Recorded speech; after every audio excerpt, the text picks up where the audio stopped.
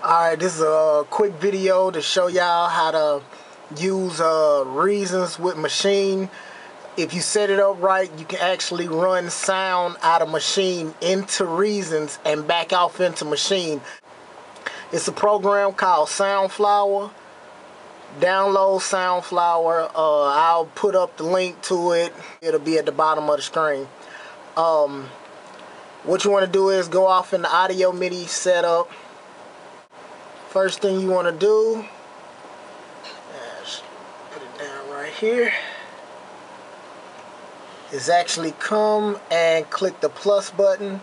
What it's going to do is create a new aggregated device. And on that aggregated device, what you want to do is rename it to whatever your sound card plus SoundFlower. As you can see, I've already done mine. I'm using a Sapphire 56, so I did Sapphire 56 plus SoundFlower. So after you get that set up, what you want to do is go over here and you want to click Use for the aggregated device that you're in.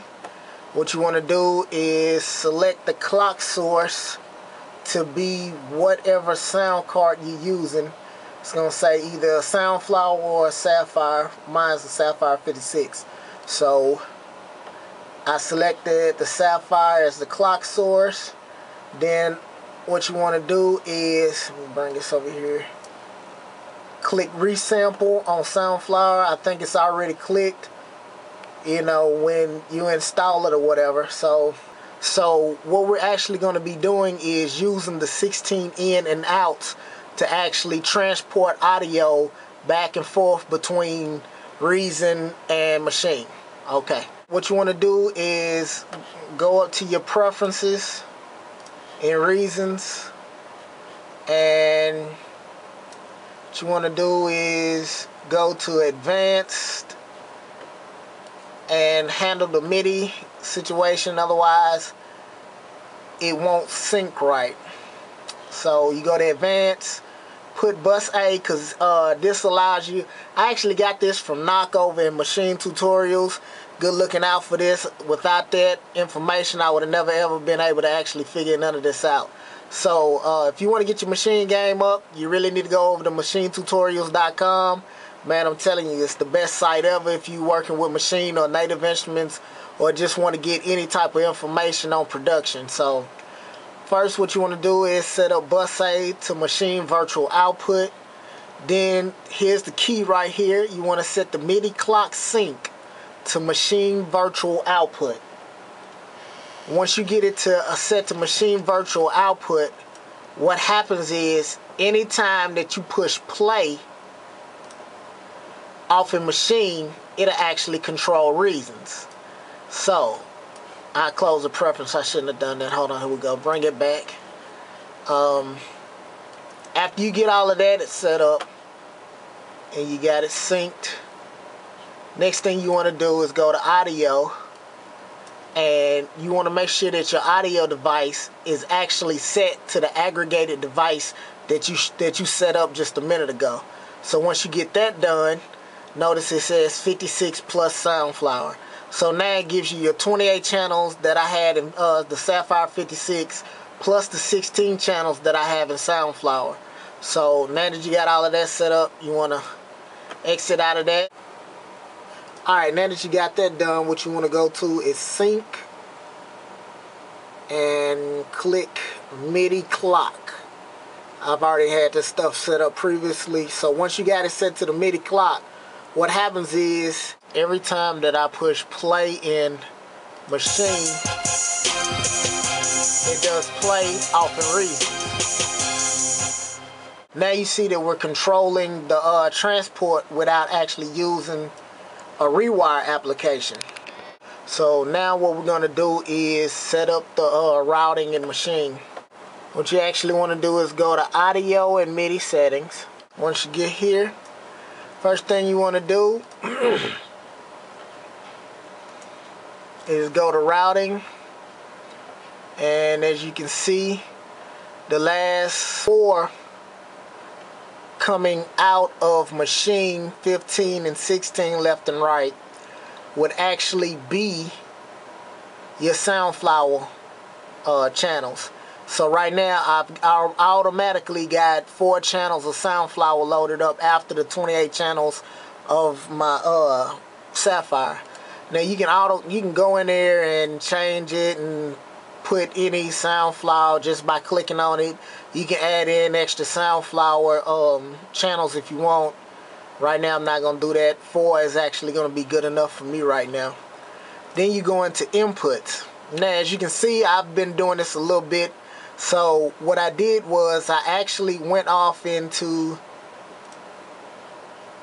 my inputs and changed it to the last 4 channels basically of SoundFlower.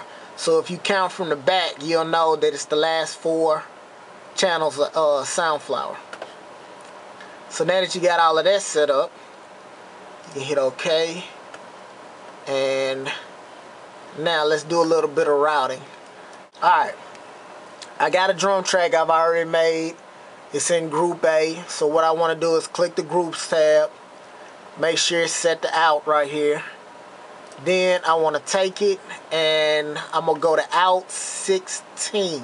Once I click on Out 16, I have all of this drum track Group A routed into Reasons. Now, when you get over the Reasons, what you want to do is click the More Audio tab. What you want to do is make sure you know where your audio's coming in. So what I'm going to do is bring it down. Alright, I'm playing. And as you can see, there's no audio. There's nothing playing. So, alright. All the audio that I have is actually routed through Reasons. Bam. You see it going right here. So now that we have the audio, we know where the input is coming from. It's on 31 and 32 right here. So we're going to flip the rack. And we're going to take the stream 4, take it over to 31, 32.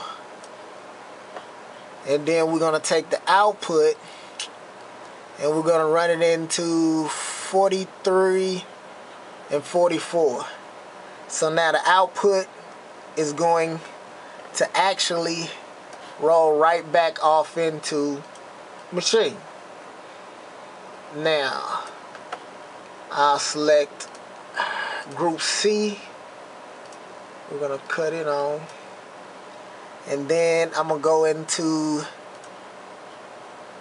Sound. I'm going to put an input in. And I'm going to change it from internal to external 1. And bam. Now we have, turn it up.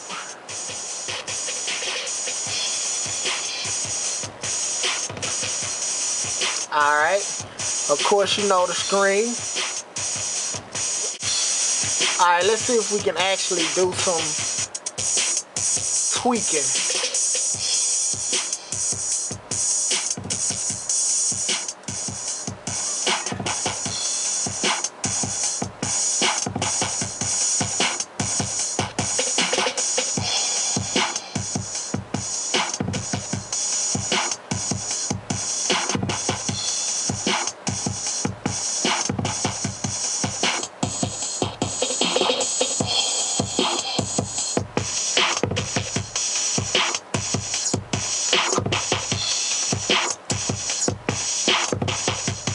And if we wanted to, we could actually,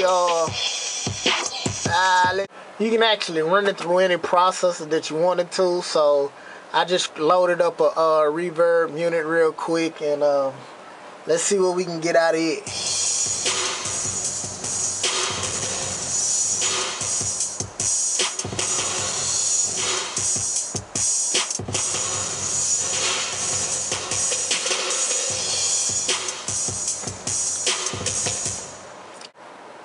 So that's it, guys.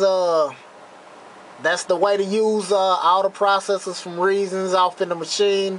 So have fun with it.